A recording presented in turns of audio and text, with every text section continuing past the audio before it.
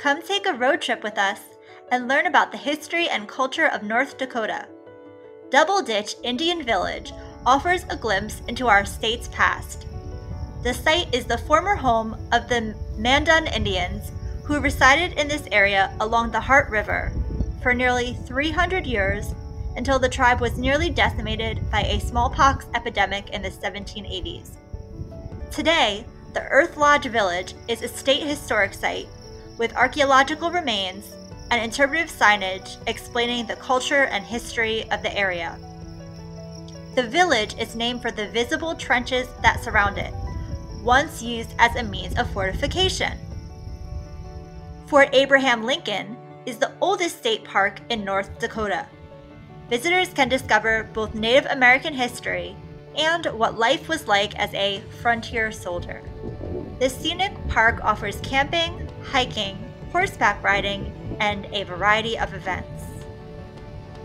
Lake Sakakawea is named for the woman more commonly known as Sacagawea, though the spelling and pronunciation of her name have been debated. North Dakota's official policy is to use the Sakakawea spelling. The 368,000-acre lake is one of the largest man-made reservoirs in the nation. The Lewis and Clark Interpretive Center is a museum whose official mission is to impart to the public a personal sense of President Thomas Jefferson's vision of expanding America to the West.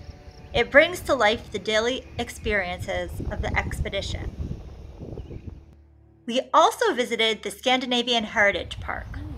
It is the only outdoor museum in the world that features all 5 Nordic nations: Denmark, Finland, Iceland, Norway, and Sweden.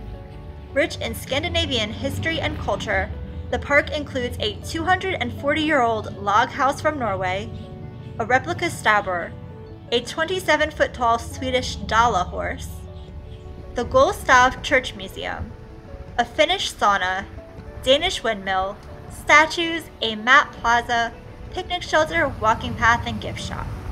The picturesque park also hosts cultural events throughout the year.